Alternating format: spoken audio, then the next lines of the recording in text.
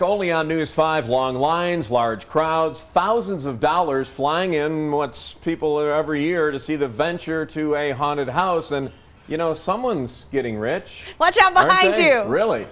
News 5's Katie Blaze. She joins us live in Colorado Springs to actually bust the myth. She's outside the Haunted Mines attraction on Palmer Park Boulevard. Katie.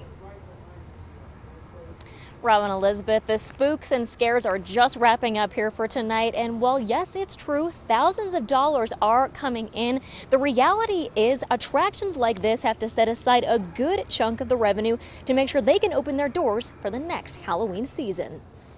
I like the mystery of it and just the surprise. It's a Halloween tradition. People of all ages coming to haunted houses like this every year. Just to get scared. And I'm super scared of clowns, so that's what I'm most terrified of. And the master behind this terror, Vince Stites, owner of Haunted Mines and Hellscream Haunted House. Everybody asks me, well, how'd you get into this business? Some kids want to be a fireman, some kids want to be a policeman, whatever. I wanted to be a haunted house owner. And decades later, that childhood dream is alive. This is our cemetery scene. We're checking out the fictitious town of Cold Falls, Colorado, and this is the hotel that we're walking into. We want to transport the customer to that crazy, creepy alternate reality. But the true reality for Stites and his business, nobody's getting rich off of it. Despite huge crowds. Just under 13,000 came through last year.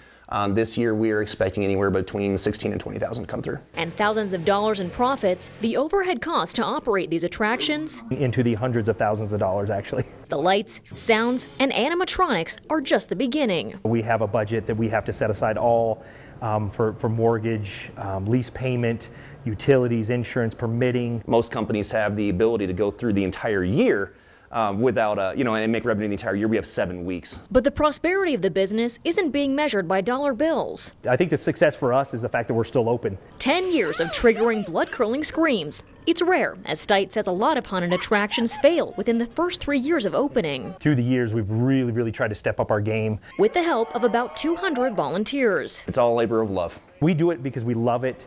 And also there's a massive feel-good side of it for the actors and the staffers. So as you can see, it's not about making a buck. For Stites and his band of ghouls, sounds like this, priceless.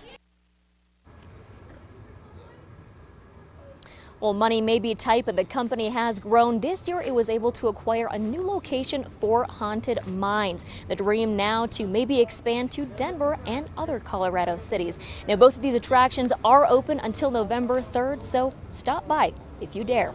Always watching out for you, Colorado Springs. Katie Blaze, News 5.